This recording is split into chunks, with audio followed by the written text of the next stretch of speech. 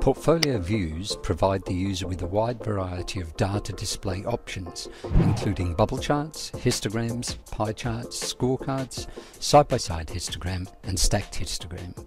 Watch as we demonstrate how to create portfolio views. On the Portfolio tab drop-down, select Manage Portfolio Views. Right-click and select Open in a new tab. In the Portfolio Views page, select Create View. In the Create View pop-up, expand the new Portfolio View tree. Select New Pie Chart and note the other options. Select OK to create the view. Click in the title box and type a name for the new view. Select the data drop-down list.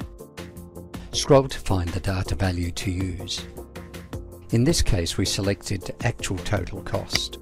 Select the Group By drop-down list. Scroll to find the value to use for grouping data. In this case, the value Prescience Strategic Priority is used. In the Select User Access to this view section, set all users. Select the Show Group Label checkbox. Save the view.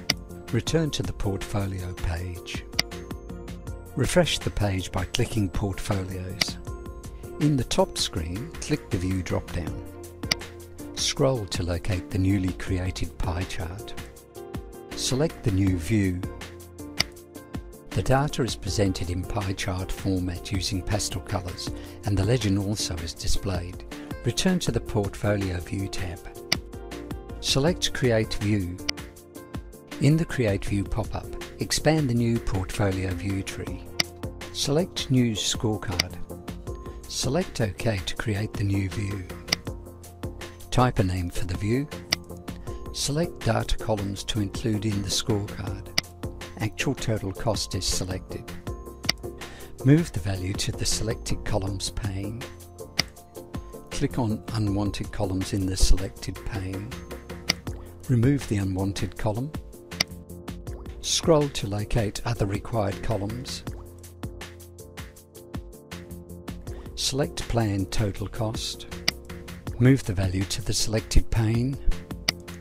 Select Planned Labour Cost.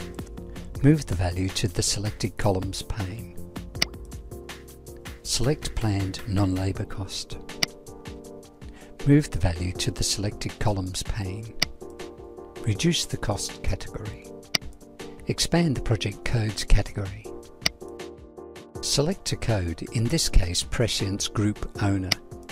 Move the value to the selected pane.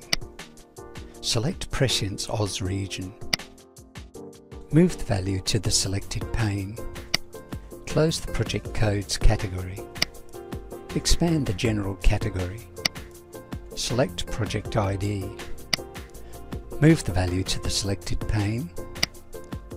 Move the project ID to the first position in the selected columns list.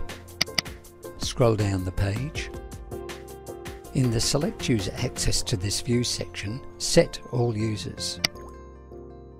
In the Select the Fields to Group By, click on the Level 1 drop-down. Scroll down to select a field.